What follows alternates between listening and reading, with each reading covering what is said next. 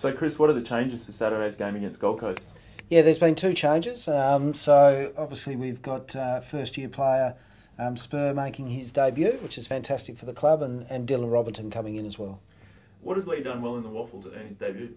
Oh, look, ever since the time Lee came to the club on our rookie list, he's really stepped up in all areas of training. He actually had a great couple of NABA Cup games, but then just tweaked a bit of an ankle and missed a few weeks from there. So he probably may have got his chance a bit earlier in the year if that wasn't the case.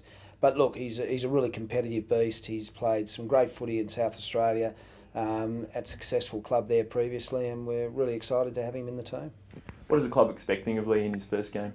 Same as any other player, just really commitment to effort, to play to our structures, which everyone has over the first 5 weeks, which they've learnt diligently through the pre-season as well. So really just great effort, commitment to the team, and hopefully giving us best chance to win. And Dylan Robertson's really been banging down on the selection door in recent weeks, hasn't he?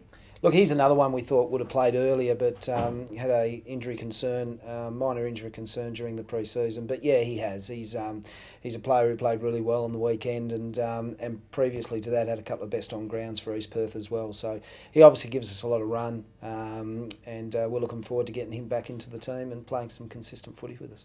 Thanks, Chris. Cheers. Well, Lee Spurr, how are you feeling right now? Yeah, a mix of emotions. I'm pretty nervous. I'm pretty excited. Just sort of looking forward to it coming around.